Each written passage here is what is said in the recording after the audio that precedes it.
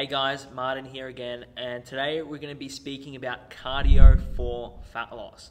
So many people use cardio to promote fat loss, and there's nothing really wrong with that. Okay, we know that there are two sides of this calorie balance equation that we can influence. We can change and manipulate calorie intake, and we can also manipulate calorie output. And cardio is one of the main ways that we can manipulate the calorie output side. Now, some people even think that cardio is a direct pathway to fat loss. Okay, we've all heard of people saying that, when they're sweating, they feel like they're burning fat. Every time they take a step on the treadmill, they're burning fat. And again, this seems to be faulty thinking, which can lead to suboptimal cardio choices.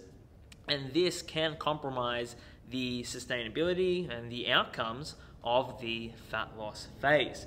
So there are many different cardio modalities out there, and there seems to be two main battles. So we see this one battle between high intensity interval training and more aerobic steady state training like walking. And then we also see a battle between fasted cardio versus fed state cardio. Okay, so we've all heard of the people who believe that you must get up and go for a walk or do some sort of cardio straight away in a fasted state, and they live by that. But then other people say that it doesn't really matter when you do your cardio as long as you do it, and as long as the energy balance at the end of the day leads to negative, you are going to be losing some body fat. So we're going to explore all these cardio modalities today. Now, what we need to understand initially is that cardio itself isn't as fat burning as many people think. So remember, fat loss is predicated on fat balance, which can be influenced by calorie balance, right? So cardio itself, just because you do half an hour of cardio doesn't mean you're going to be losing fat, okay, if you're not in a deficit. So I hope most of you guys understand that, okay? And we have to remember that most of the fat loss that we experience, that anyone experiences, is actually going to happen at night when you are sleeping. Okay? This is when your body is in a fasted state for a prolonged period of time and is utilizing a lot of fat for energy. Okay? And thus we get a lot of fat loss at night when we're sleeping.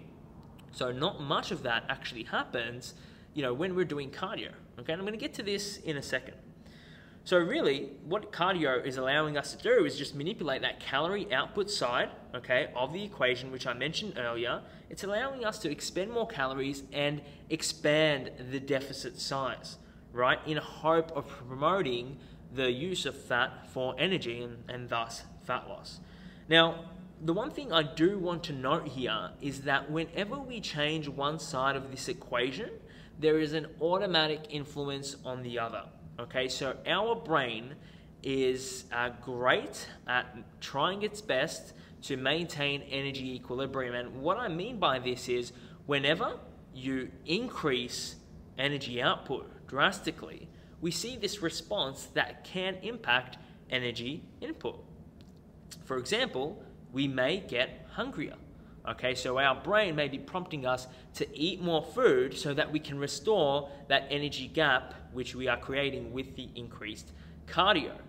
Okay, another response to doing a lot of cardio is that we may actually compensate for that increased energy expenditure later on in the day by not moving as much. Okay, and thus our total daily energy expenditure decreases or stays the same. So although acutely we're burning a lot of calories with the cardio later on in the day, if we spend the rest of the day sitting on the couch, then maybe our total daily calorie expenditure may not actually change that much. And then on the other hand, we all know that when you decrease calories and you're in an energy deficit, we also get an increased hunger response. We get, we become lethargic, we become tired, and that is a response that aims to decrease our energy output to maintain equilibrium, right?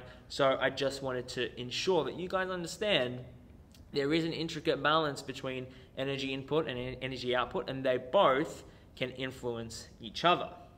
Now, with all that said, let's explore the different cardio modalities. So, we have high-intensity interval training. Now, most of you guys should know what that is. If not, do a quick Google search. What are some of the pros and cons? Well, first of all, it's a very low time commitment. Okay, you don't have to spend too much time doing high-intensity interval training. Okay, and it comes with a high acute calorie burn. You can burn a lot of calories in a shorter period of time. Now, there is also a potential afterburn effect where throughout the rest of the day, or at least the hours following that cardio session, you get an increased calorie expenditure. Okay, that may be the case. And also, high-intensity interval training comes with some fitness adaptations. It comes with anaerobic adaptations, and what a lot of people don't know is that it also comes with aerobic adaptations. Okay, and the more intervals you do, usually the more aerobic the HIIT training becomes. Okay, and it's aerobic in the rest periods when you're recovering from the anaerobic bouts of activity. So something to keep in mind there. Now, the cons of this sort of cardio is that it's kind of hard to overload, it's hard to progress, because remember, it also is quite fatiguing. HIIT training is hard, undoubtedly, and you can't just keep adding minutes and minutes and minutes of HIIT training, because you're going to get to the point where it just gets way too tough.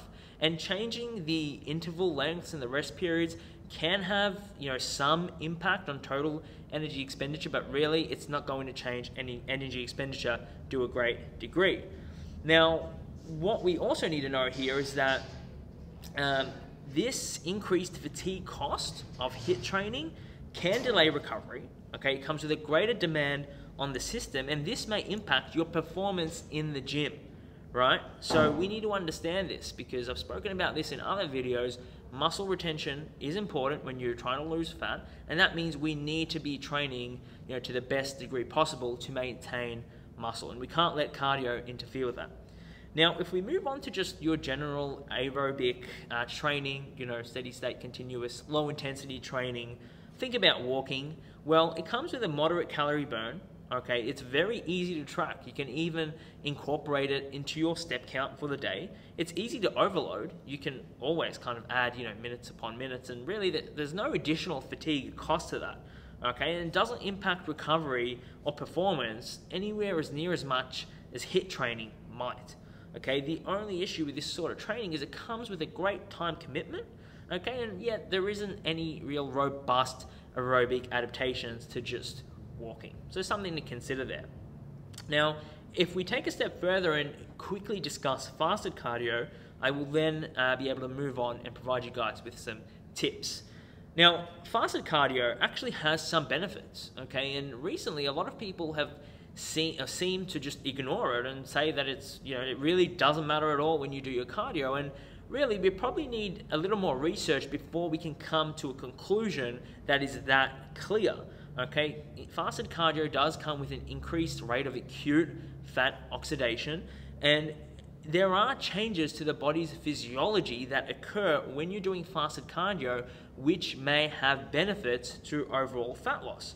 Okay, we get this increase in processes that may lead to greater fat mobilization and thus fat loss, and we also get other changes to physiology which may be beneficial, like I said.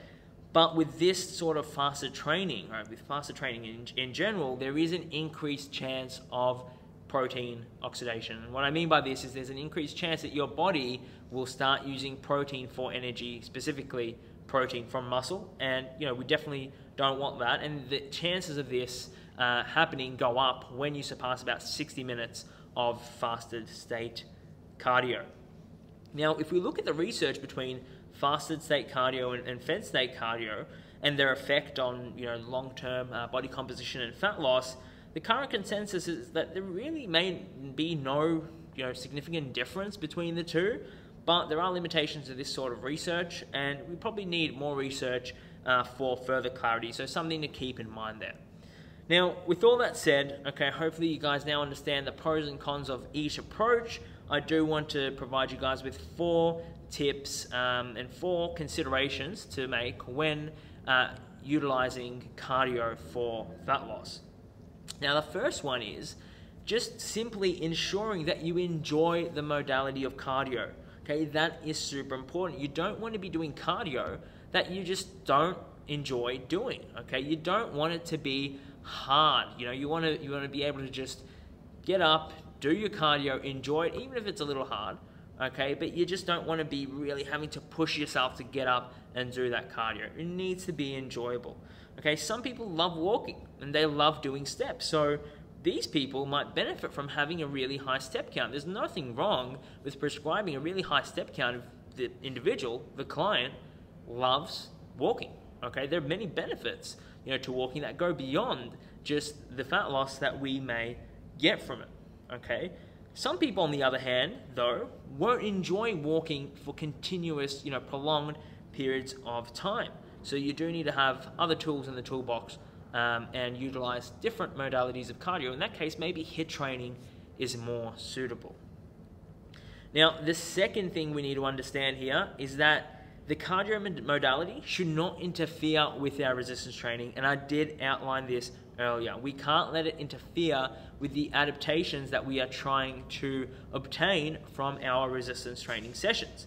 So whether it's due to compromised recovery or impacted performance, we do need to choose cardio wisely and prescribe it wisely so we don't experience any of the ramifications. So remember, resistance training is the most potent stimulus for muscle mass retention, which means we need to uphold it, and that's super important during fat loss periods. The third tip here is to ensure that you have an objective way to overload your cardio. So just like anything, your body adapts to the stimulus of cardio, and over time you may actually start burning less calories per unit of time doing a specific cardio modality. So in that case, there needs to be some form of overload, or else your energy deficit will stay stagnant unless you change the calorie input side of the equation. Furthermore, once calories can't be lowered any further, remember, if you're getting quite lean, if you want to get quite lean, it's going to be a point where you can't just keep dropping calories, okay, for feasibility, right? And cardio may be the only option at this point to increase the calorie deficit. Okay, so we need to choose cardio modalities that we can actually overload and increase over time, and we need to be able to track that. Okay, or a better way to do all this is to incorporate your cardio into your step count. Okay, that's such a neat way of tracking cardio, tracking NEAT especially, because cardio is a component of NEAT and it's so easy to overload. And the last thing I will say here is we need to ensure that the individual, okay, you, whoever it is, your client, doesn't compensate for the cardio they are doing. Okay, high intensity cardio generally comes with a greater chance of the person compensating later on in the day with reduced energy expenditure, reduced NEAT. And I spoke about this earlier. Okay, we need to take that into consideration because sometimes the cardio may actually have no net positive effect if the compensation is quite significant. The last thing I want to speak about here is that if possible, try to reap the potential benefits of fasted cardio. Okay, if you have time, to get some fasted cardio in, this is a great way to get on top of your step count, really early, get some cardio done really early throughout the day. And it's also a great way of building a routine. And I think this is so important because over time, routines can mold into your behavior. And this is of increasing importance if your goal is to maintain fat loss. We know that one of the reasons people can't maintain fat loss is because they don't ingrain any habits that eventually become part of their behavior. And getting up in the morning, specific days throughout the week to do your fasted cardio is a great routine to incorporate, if you can, obviously. Some people may not be able to do that. Now, if you do fasted cardio, I don't recommend doing more than 60 minutes, okay, at one go, because like I said, there may be an increased chance of your body using protein for energy at that point. And if you are some sort of physique competitor or an individual who wants to get really, really lean, a protein shake before your fasted cardio may be a good option. Now, technically, this would not be fasted cardio anymore, but having a protein shake may reduce your body's chances of pulling protein and using it for energy, and doesn't actually interfere with any of the benefits that you may actually get from fasted cardio. Okay, it seems that these benefits will only be, I guess, mitigated if you eat carbohydrates or fats before the session. And if anything, there may actually be some positives to having protein before a fasted cardio session, but we do need some more research on that.